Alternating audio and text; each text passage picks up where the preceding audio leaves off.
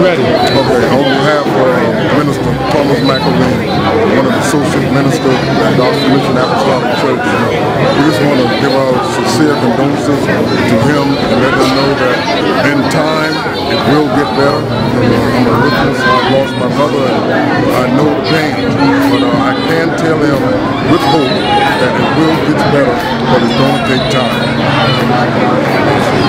God is great, and we thank God for the McElveen family, and it's that McElveen family know that God will lift them up, because I too have been in this position where I lost my father, but God will see you through. All you got to do is stand strong, and He will take you to the end in Jesus' name.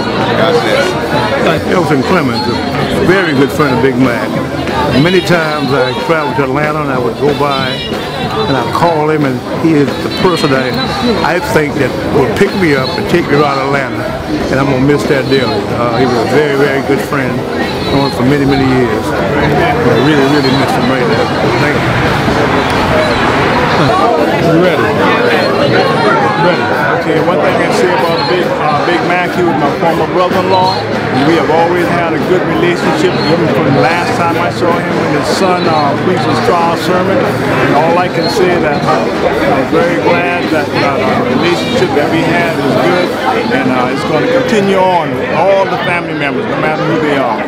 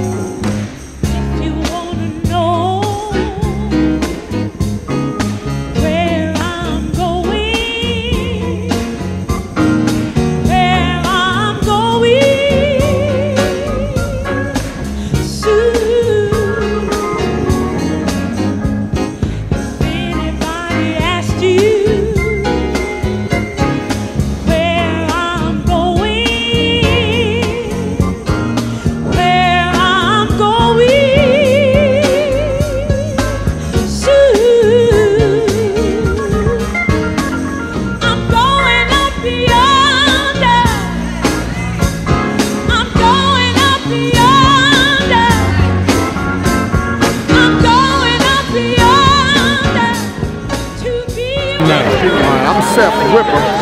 Me and Mac were neighbors as young people on Liberty Hill, and as young men we lived on James Island together. We were always supporting one another. He was a great neighbor.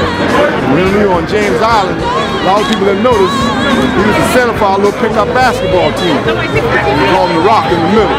And, we used to have a lot of fun, and we stuck together, and we did a lot of good things in the neighborhood, trying to get guys to get out and get some exercise, socialize, be good neighbors.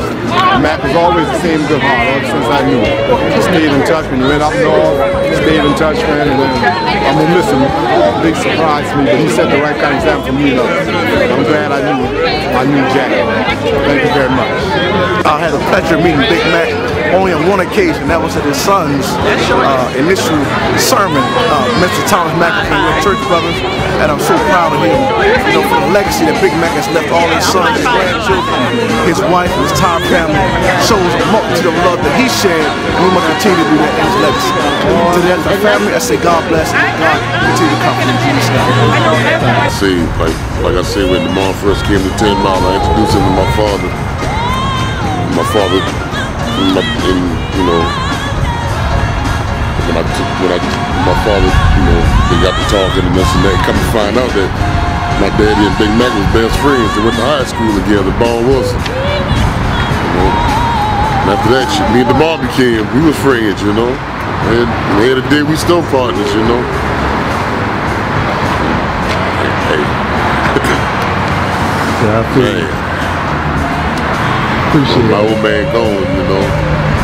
So I know what he's going through, man. listen to what he was saying, and they kind of in the same boat.